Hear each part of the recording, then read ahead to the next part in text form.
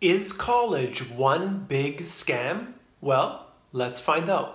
When we look at the education system, it seems to have largely failed society. Overburdened with debt, those who have graduated are unable to find the jobs that they desire. Those who get a job are probably not receiving the pay that they expected. So the question is college one big scam? You came here for the truth, so let me unveil that for you. I'm not here to tell you what to do. I'm not here to make a decision for you. You must do what you want with your life. I'm going to show you some statistics, and then I'm going to talk about what I believe to be more intelligent at this time in 2019 and going forward. So let's get into the data right away.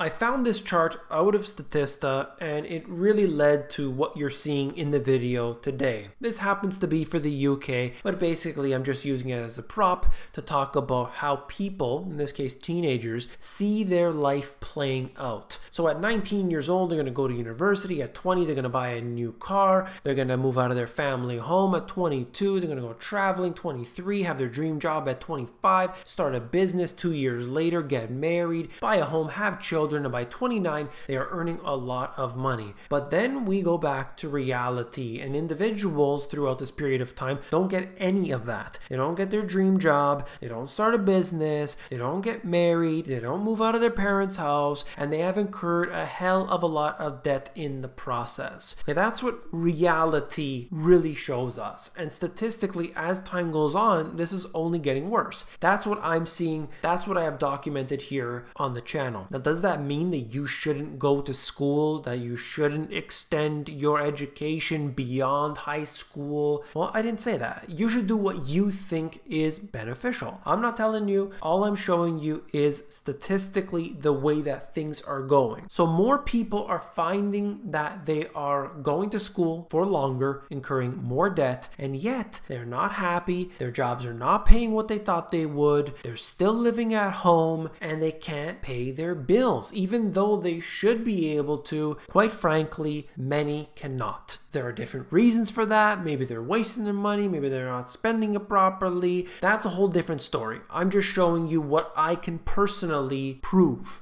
Student debt is astronomical, and if you've been following this channel, or even if you haven't, this has made it to the mainstream media, and that is $1.5 trillion worth of student loans today in the United States. This is only getting worse. It's a perfectly straight line all the way up and across, and as time goes on, we're just going to see this multiply further and further. If you look at this for each individual, it's terrible. The average person is going to incur $37,000 worth of student debt. All of that has interest on top of it. So the longer it takes you to pay off, the more you got to pay. That's the way I look at it, okay? So $37,000 plus the interest, whatever that might be. Of course, you have to remember all of the other bills that you're going to have. You're going to have your credit card bills, you're going to have your house bills, whatever that might be. You got your regular expenses, you got to pay for food, and so on. So $37,000 plus interest is just one piece of the puzzle. That's what we're focusing on right now. So you have to think about this. You get into school, you may or may not be able to take a part-time job throughout that period of time. If not, you're probably taking on even more debt throughout there. Depends on the type of course. If your course load is extremely tough, then you're probably not going to be able to have a part-time job or something very minimal. So you're not going to be able to make the money. You end up taking on more debt. You're not able to save, you're not able to invest. None of that's happening. That's all prolonged until after you graduate, after you get a job. This is a problem for many because once they do graduate, they're not getting where they want to be in that period of time where they had estimated they would be. That is just what we're finding today. You're going to take your monthly payments. And in this case here for the student loan, the average monthly student loan payment for borrowers age 20-30 is, as of 2016, $393. Back in 2005, that was $227. So obviously we can see that this has been compounding as the years go on. People are getting more into debt. College is becoming more expensive. That's very clear. You're gonna go into the field, that you desire, and you're going to be able to make that magical amount, pay it off in 2 years, problem solved. But of course it doesn't work like that. This is the way I think of it. You go to university, perhaps at 19, some people take time off, they go in a little bit later, but regardless, you're going to be there, let's say for 4 years, maybe you're going to be there even longer perhaps. But after a few years of a lot of debt, you'll come out and you'll be able to get a job, perhaps, and then you can begin on everything else. But you have to pay off that debt before really anything happens. And that's your credit card debt, your student debt, any other forms that you've taken during that period of time. You're not going to be able to properly invest. You're not going to be able to properly save for your future. You can't get a down payment on your home because you got student debt. And that is a heavy burden. $37,000 plus interest is obviously going to burden people. One of the major factors that nobody in your family is going to tell you, none of your friends are going to tell you, and of course the media is not going to explain this to you, but according to recent research, 62% of recent college graduates are working in jobs that require a degree, yet only 27% of college graduates are working in a job that even relates to their major. So you have to understand what we're seeing here. People go into this education system, they believe it's the right thing, they end up getting a job in a completely separate area, many of which don't even require that degree. So what was the point in the beginning? Now, of course, if you want to be a surgeon in an emergency room, it's great, it's fantastic. I'm glad that these people went through their education, they went through debt, and now they're well paid. That makes a hell of a lot of sense to me. But if people are going to go this route, they're going to get an education just to have it because they were told to do so, because it's the right thing to do, I can't agree with that. Because statistically, you're not going to make the money that you had hoped for, not in the appropriate amount of time, and you're probably not even going to end up in the field you thought you would. So how can you conclusively say that this is a smart idea? Remember, I'm talking about 2019. I am not talking about 30, 40, 50 years ago. That's a whole different story. I'm talking about right now. Where are they now? 2007, 2008 class employment. Percent of these graduates who were employed in 2012 by their major. So looking at this, the STEM majors, 85%. Engineering, 89%. You go down the list, general studies, 79%. So the chances of you actually being employed, of course, depends on your major, depends on how many jobs there are available, but also at the same time, are you getting a job that you had hoped for in the first place? That's very important because you don't want to be doing work that you don't like because you're going to have to do it for a long time. I personally know many people who were working in positions they had no intention on working in this job for a long period of time. They just needed something. Okay, it's pretty good. Maybe later I'm going to transition out of it. I'll be able to transfer departments and I'll get to the right place. But it didn't work out that way. And then they were in the job for 5 years, and after 10 years they had so much seniority, then they're in there for life. And that's basically the way it works. I've seen this so many times personally. Now we're going to get to some information that I wrote up because I wanted to make sure that I cover all the points.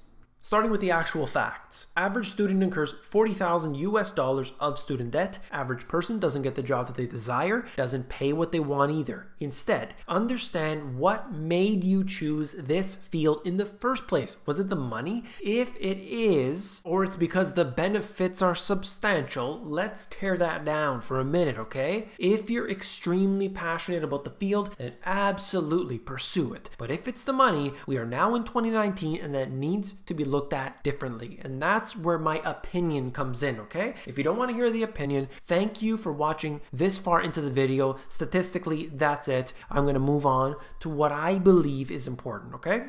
All right, nobody else? Anybody else here that doesn't want to hear the opinions? Okay, let's get on with it. The education system is largely a failure. People don't learn anything useful and don't seem to get where they want in life. You must calculate your entire monthly expenses. If that is $2,000 per month as an example, you must figure out a way to make that amount of money. Reverse engineer the way it works. You can get a job, you can build a business, you can invest a very large sum of money into an investment that gives dividends, you can beg on the street, and you can be born into money. For most people, they get a job. They don't like it, their expenses rise as they get older, they keep working, and they end up hating it, but what can you do? That's life. My opinion is that we are now in the information age. We went from a time where information was very, very difficult to access. Today, there's so much information, we don't have enough time to consume it. So learn a skill through books, online courses, or any way you can in the quickest means possible, and translate that skill into income. Maybe you have photo editing skills. Perhaps you're a great photographer. Maybe you created something and you sell it online. The point is that you stop thinking of a job to pay bills for the next several decades. Reverse engineer the entire process. Have your bills being paid off by your skill. Hopefully that's passively. And then do what you enjoy. Maybe you want to paint, but you know it won't really pay you anything, but now you can. Maybe you really want to be a personal trainer at the gym, but you know it's a minimum wage job. Well, now you can. So you're basically looking for an asset or a means of income on a monthly basis which pays the bills. And now do what you love. That's my point. That's the way I look at it. People are thinking about these careers. Look at those in the financial industry. You know, I saw so many people who thought they had a great career, and then I watched the manager walking them out of the building. And then I saw another person, people working 10 years, 12 years, 15 years, 20 years in the job, earning good money, benefits, and they got walked off. I saw this so many times. And that's the way that life is. But instead, if you just look at it differently, and this is the way I look at it, and that's why I said this is my opinion. The way you look at it is you take your expenses, figure out a way to make that money. Don't think of it necessarily as a job. Just think about it in simple mathematics. I need to make this amount of money. You do it through an asset. For example, if you had a piece of real estate that brought in that $2,000 a month, that's it. Now I can do whatever it is that I want. Of course, you would need money to do that. I'm just saying the whole point is that you got to look at your monthly expenses, get those all in order. Of course, reduce those as much as you possibly can, and then figure out what you want to do. That's all for this video. If you found it informative, please give me a thumbs up. If you agree, if you disagree, let me know. Share it in the comments below. I really think that a lot has changed. And remember, this entire video, we're talking about 2019. I am not talking about back in the day. I think that things have really changed a lot. So that's all. If you want the financial education that you were not taught in school, these two books have everything that you need. This is really what was missing from the school system. If you want to check them out, look in the link below. If you want the audiobook, you can get that at themoneygps.com. If you want to watch a really interesting video that I think would be beneficial for you, this is the one to check out. So click on it and I will see you there.